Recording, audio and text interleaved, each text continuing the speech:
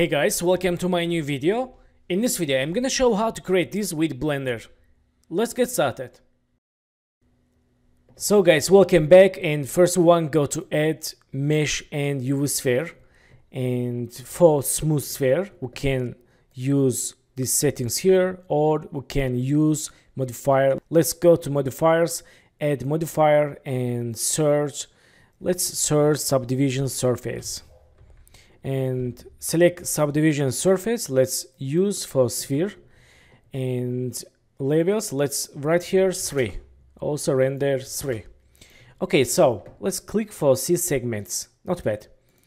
And in this time let's duplicate this sphere, select this model and shift D, and don't change any settings, click ESC.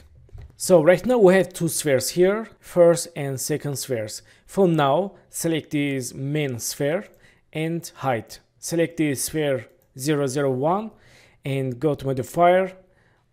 Don't forget to apply this subdivision. Also select sphere.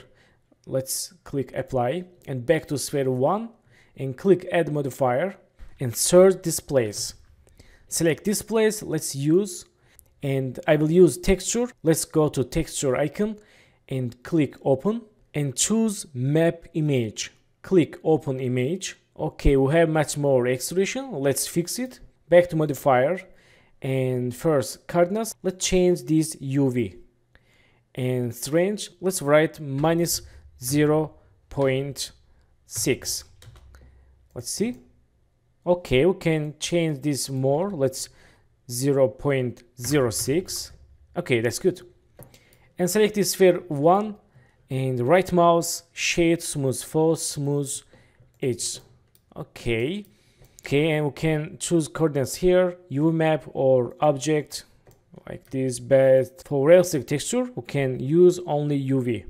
And direction, we can choose here X direction or Y direction or Z direction. And for realistic results I will use normal. Let's select this first sphere layer. Let's enable. Okay, not bad. And let's click this icon for C shaders and select this first sphere. Let's go to materials and click for create new material, and color, let's use blue.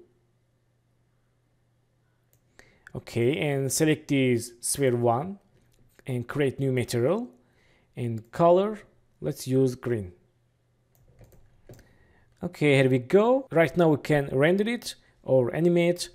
For example, let's go to render settings and render engine cycles and device like this, the noise and film. Let's click checkbox for transparent background and click render icon. So right now we can add light or HDRI images. Let's go to this icon, world, and click color and environment texture. Click open, program files, Blender Foundation, Blender 4, again 4, and data files, studio lights, world, and let's choose sunrise. Click open image. Okay, very nice. Okay, here we go. Also we can use color sky texture like this, and let's change sun size and intensity.